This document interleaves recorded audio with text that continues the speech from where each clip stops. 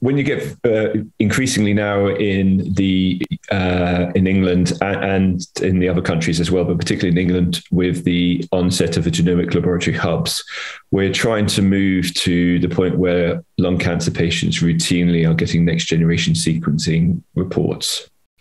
And these are very different from clinicians from the old days, where we used to get 1 or 2 genes, which might have been analyzed either by a single gene test or by immunohistochemistry. So you'll now get hopefully a more comprehensive report, including all the biomarkers that can help us guide the care of our patients with lung cancer. But some of those, some clinicians may not be used to reading these reports. They may find them quite confusing and not know how to integrate them into the care of the patient. So what I've suggested in my presentation is a sort of stepwise approach which is the approach that I use when I'm reading a next generation sequencing report. So the first thing is to see what's been done. Whether it's tumor, or increasingly some patients will be having blood done through circulating free DNA analysis. The next point after that is to try and work out, and I think this is the most difficult bit, is what's driving the patient's cancer forward. Because what you're hoping by doing these panel testing is that you can identify something that might enable a treatment for your patient, either through the NHS or potentially through a clinical trial. So what you want to do then is to try and identify the driver, work out if it's one driver.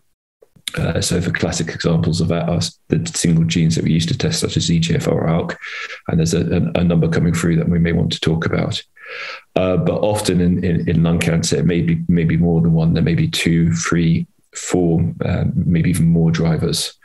And so trying to work out exactly how many drivers there are, which ones they are, and whether they're important.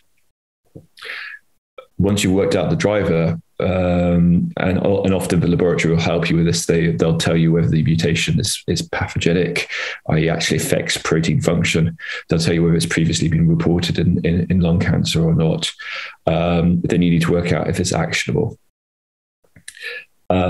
So by actionable, we then basically mean what I was saying earlier, can you take that patient's genetic profile and can you match it up to a treatment, either standard of care or clinical trial?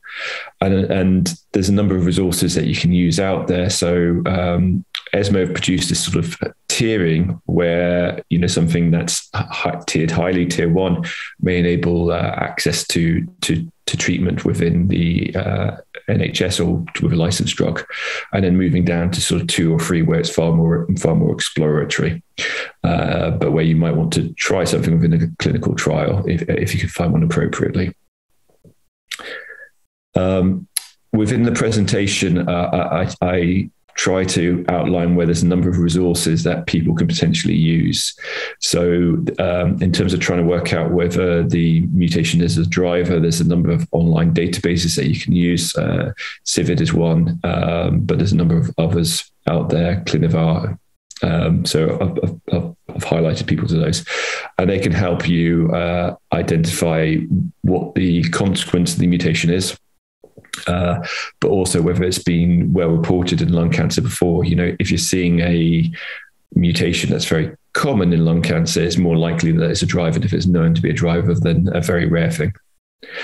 But we do see rare things occasionally. So that's one resource. And then in terms of actionability, there's also resources for that. So there's websites like OncoKB, but a lot of these are run from America. OncoKB is run by the MD Anderson. A number of them require a number of them require licenses to allow full access to the databases, but in particular because they're based around the American environment, that when they're talking about licensed therapies, they may not be applicable in the UK, and particularly when they're talking about trials. So if you are thinking about whether your patient might be suitable for a trial, there's some UK resources out there. So there's CRUK have a trials finder, which is open to the public, and you can find through the internet very easily. But the ECMC network, the Experimental Cancer Medicine Center Network, has recently launched a trial finder.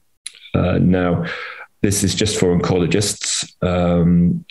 And the reason why that is that it's got our own emails and telephone number in it. So if somebody finds a trial, it's very easy for them to get in contact with the investigator. But there's understandably concerns about putting everyone's email and telephone number into the public domain. But the advantages are that it's very much based around what trials are up and running in the UK, including some of the early clinical trials that may not be on the big international databases, such as clinicaltrials.gov, or it may not be clear from clinicaltrials.gov that they're going for a particular patient population, for a particular biomarker. So that should hopefully be a really good resource for people going forward.